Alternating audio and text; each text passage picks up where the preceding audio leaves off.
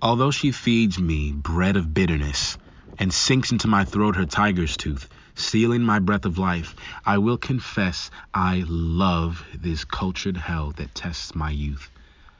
Her vigor flows like tides into my blood, giving me strength erect against her hate. Her bigness sweeps my being like a flood. Yet, as a rebel fronts a king in state, I stand within her walls with not a shred of terror, malice, not a word of jeer.